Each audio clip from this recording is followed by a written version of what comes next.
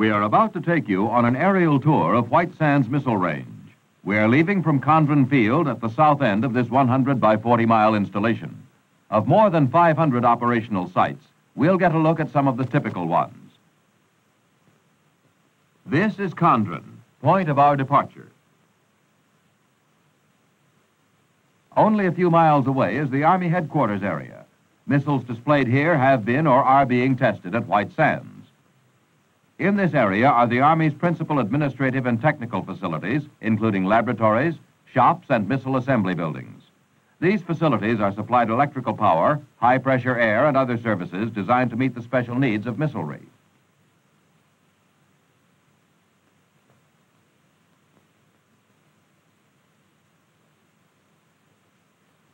Nearby is the post housing area containing over 800 modern units. Here, the large buildings at center and in the foreground are well-equipped Army barracks. This is the Sea Station Complex, control center for tests originating on the southern half of the range. Here are located radar, telemetry, and flight safety facilities. Close by are 3 ANFPS-16 instrumentation radar stations, part of an extensive chain system covering the entire range. This is Army Launch Area Number 1, historic site of American missilery. From here were fired the captured German V-2s and prototype versions of many Army missiles. Here is the principal Navy launching area. Coming into our field of view is the massive concrete blockhouse, the Aerobee launch tower in the background. Rockets fired from this tower have contributed much to our knowledge of the upper atmosphere.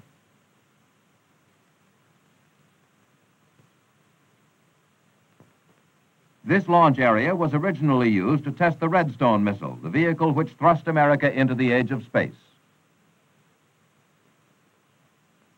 Here, radars of the Nike Hercules system are tested. The large radome houses a powerful acquisition radar for detecting small targets at extreme ranges, including air-to-surface missiles. The smaller radars are integral parts of the Nike Hercules system. They include acquisition, target tracking, and missile tracking radar. This Hercules firing pad is in Army Launch Area Number 3. These bunker-like structures are for live storage and assembly of the Army's Nike Zeus anti-ICBM missile now under development.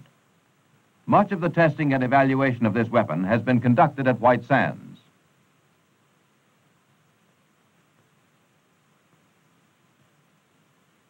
Extremely powerful radars acquire targets for the Zeus missile. In the foreground is the transmitting radar. In the background, the receiving radar, 110 feet high. This is a Nike Zeus launch facility. From here, the first Zeus prototype was fired. Since then, this has been the scene of many successful firings of later versions of the missile. For example,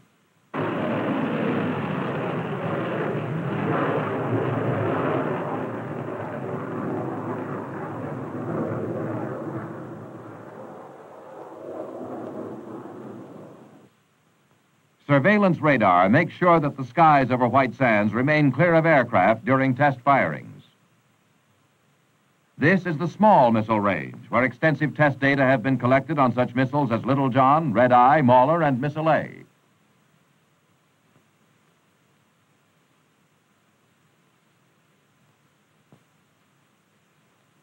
Within the boundaries of the range lies White Sands National Monument. This is the Park Service headquarters building. In the background is the beginning of the large area of snow-white sand dunes. 45 miles uprange from White Sands Army headquarters is Holloman Air Force Base. Here the Air Force tests a variety of missile systems, as well as conducting the extensive aeromedical research necessary for man's continuing venture into space.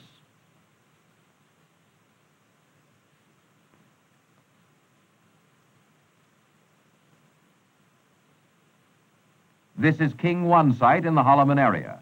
Here is located the main control center for tests conducted on the northern half of the range.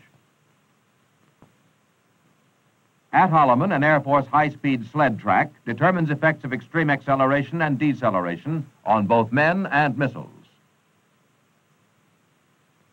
Surrounding mountains are sprinkled with stations for gathering missile test data and for control of test events. This Sacramento Peak station monitors radio channels for prevention of interference with test operations.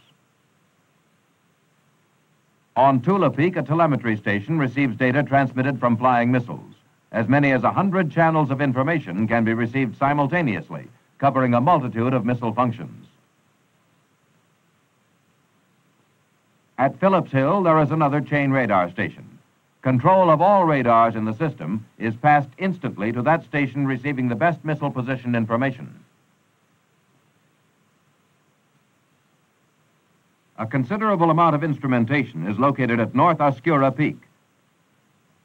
The tower in the foreground marks the site of another frequency monitoring station.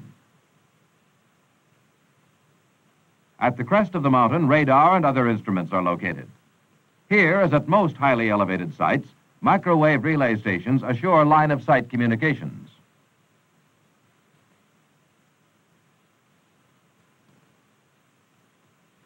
At the northern boundary of the range rests Stallion Site.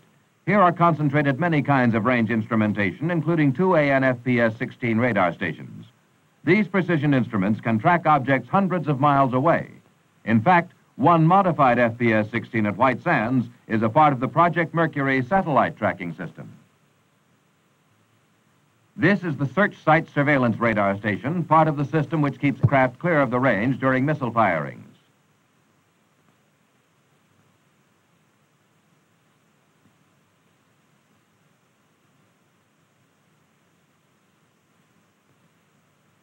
Also located in the Stallion Site area are various types of highly precise photo-optical tracking instruments.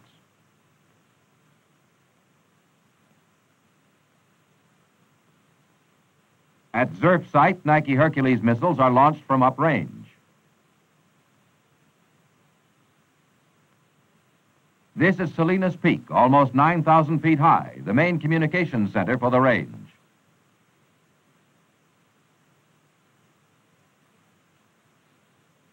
On Skillet Knob, a tracking telescope records missile attitude and event data, information not obtainable by other means. Optical data have proved especially valuable at White Sands, where most days are clear and cloudless.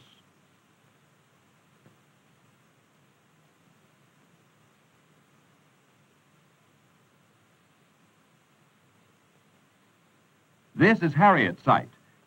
Here are located a tracking telescope and, in a specially constructed building, a cinetheodolite. Elevating the instrument alleviates the adverse effects of surface air turbulence upon photography.